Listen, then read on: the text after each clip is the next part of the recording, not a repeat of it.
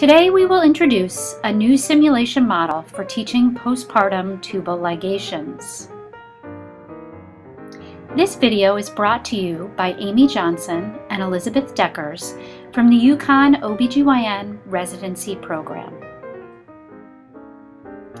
Postpartum tubal ligations are an effective method of sterilization and provide patients with the convenience of undergoing the procedure without prolonging their admission.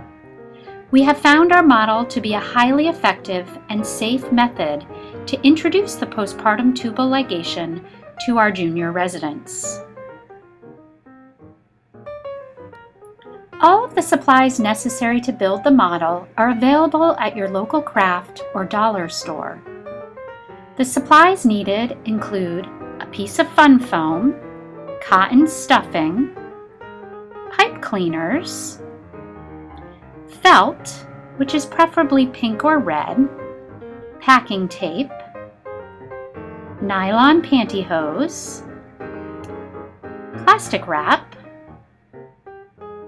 scissors, and a plastic bin, preferably with openings on the side. First, a postpartum uterus is built. Next, pipe cleaners are used to simulate the round ligament. We found that the size of our bin, one pipe cleaner was not long enough. Therefore, we twisted two together. Note, a long, thin piece of felt could also be cut to simulate a round ligament. We also like to make sure that the color of the materials used for the round ligament and the fallopian tube are the same, so that the surgeon cannot use color to differentiate between the two. Felt is then cut into the shape of the fallopian tubes, being sure to cut slits into the end of each to represent tubal fimbria.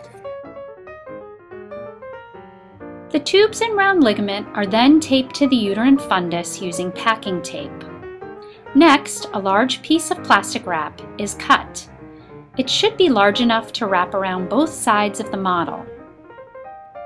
The plastic wrap is then carefully placed around the uterus and molded to roughly recreate the uterine serosa, mesosalpinx, and broad ligament. The model is then placed into the plastic bin with the pipe cleaner round ligaments protruding through the handles. The pipe cleaners are then firmly taped to the side of the bin on both sides.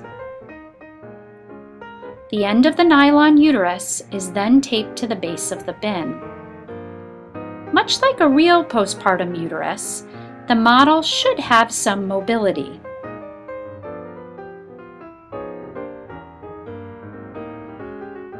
Next, the foam sheet is taped over the top of the bin to recreate an abdominal wall. Be sure to tape it firmly to both sides.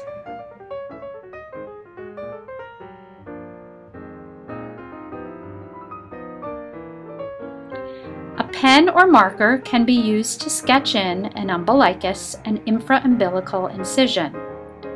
The openings on the sides of the bin are helpful to visually estimate where to sketch in your incision site.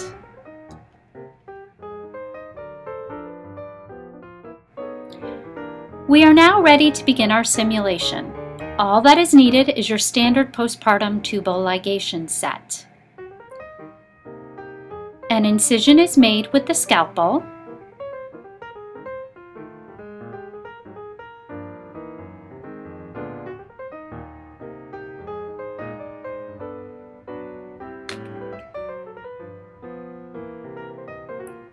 The resident is then instructed on how to place the disposable self-retaining retractor.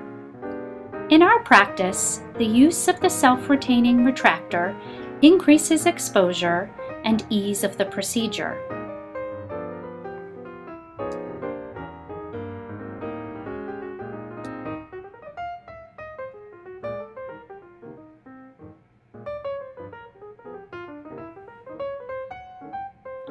Babcocks are then used to gently grasp the fallopian tube and walk it out to the fimbriated end. Since the model is lightweight, an assistant can tilt the model as needed to simulate Trendelenburg and/or an airplaning motion typically used intraoperatively. Babcocks are then used to walk the tube back to an appropriate location for ligation. Of note, both the modified Pomeroy or Parkland method of ligation can be used with this model. In fact, we typically ask our interns to perform the modified Pomeroy on one side and the Parkland method on the other side.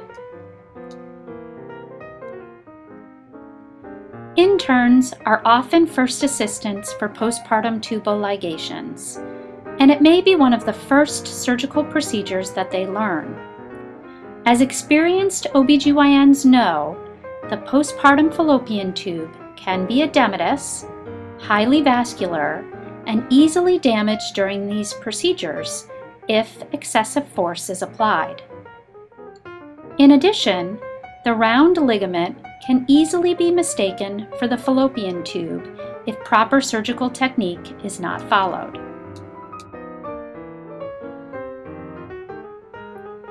We have found that this model is an effective method to teach our residents how to place and remove the self-retaining retractor, how to appropriately place and reposition Babcock clamps, how to correctly identify the fallopian tubes, how to properly throw square knots, and even the benefits of patient positioning.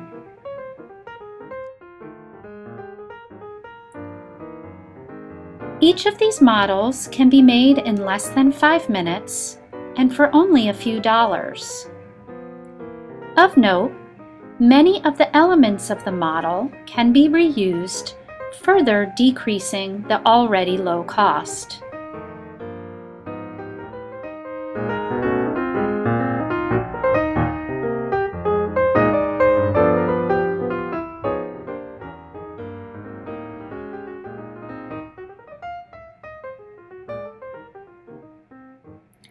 We hope that you found this video to be helpful, and share it with your colleagues as an effective, simple, and inexpensive way to teach the postpartum tubal ligation.